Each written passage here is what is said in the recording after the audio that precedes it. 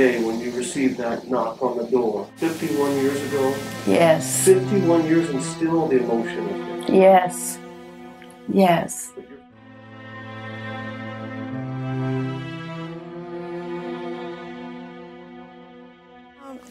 I can tell you about him as a husband and as a dad, but what I learned about him, everybody in the community where he lived, because that's where I was working, that's where I met him when he was on leave, they admired him greatly. I mean, he was their community hero because he was in military, and they just loved to see that uniform. That just gave them a wild charge. And the boys, the youngsters, wanted to be like Howard Lee. Everybody called him Howard Lee.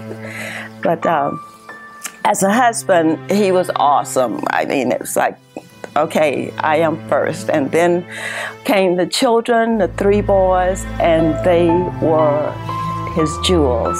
He just, I mean, bragged to his comrades about his boys. And all 3 of them have character, some very strong character of him that just warms my heart. How important is family and friends and community to keep walking on this journey of life? Mm-hmm. It's the ultimate, because it's through the love of faith that love flows through others. So I guess we need to know who our friends are, and I might say, during this